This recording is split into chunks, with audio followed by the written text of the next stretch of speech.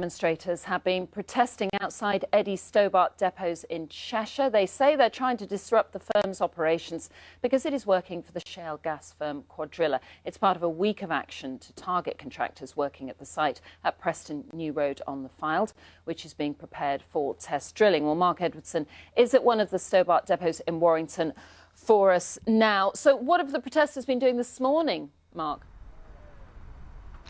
Well, they say they turned up here at Hawley's Lane in Warrington at about 3 o'clock this morning, and they've been here ever since. I don't know if you can see, there are two men in sleeping bags. They're connected inside a pipe by the arms, which I'll talk about in a little while, but it's going to make it really difficult for anyone to separate them. We have some more protesters over there, but there's also been quite a heavy police presence as well. You can see some of it here, I think, Annabelle, but there have been up to 7 or 8 Cheshire police cars here. Now, what the protesters say is, as you've already hinted, they've decided that rather than go for the shale gas firm Quadrilla this week, they want to go for its suppliers to try and disrupt its supply chain and therefore disrupt the fracking that's taking place at Preston New Road on the Fylde.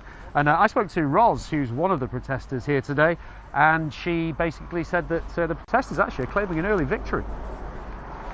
We're not letting any trucks in and out, but we have let private cars in, and some medical supplies have gone out. So how much success have you had in stopping trucks? Today? Yeah. Fantastic. Nothing's gone in or out since 3 o'clock this morning. So, Mark, what response has there been from Stobart's? Well, it's been brief, Annabelle.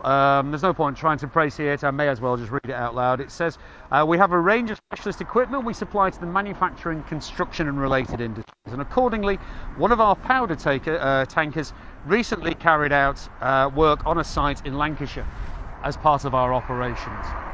These protests, they are part of a wider week of action, aren't they, targeting contractors that they believe that are supplying the fracking site in Lancashire? That's absolutely true. We saw some protests earlier this week on Monday, I think it was, at Carn, where another supplier, allegedly, of Quadrilla was targeted. Today we've got 3 places, I believe, in Warrington. Protesters say there's more to come.